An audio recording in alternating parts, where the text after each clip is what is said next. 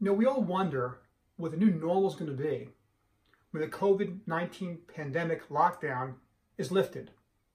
We fear it, we're anxious of what that new normal is going to be. But we are pretty adept at adapting to new normals. Let's go back to college. Sleeping in to 11 o'clock in the morning, going to sleep at 2 a.m., guzzling beer and other drinks, and then we graduate, and all of a sudden we have to have a job or graduate school. Maybe parents aren't paying bills anymore for us. That's new normal. Then we develop relationships. Beautiful weddings perhaps, honeymoons, great life, and then children come. A new normal where focus is now on the children. Then in our 30s and 40s, we're building our households, raising our children, and then in our 50s, perhaps our parents need our help, and we still have children requiring our help, yet a new normal.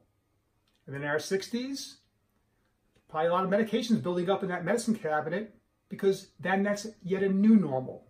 So we are adept at adapting to new normals. I have no doubt that we can work very well in a new environment that will be waiting for us when the pandemic lockdown is lifted. Hang in there.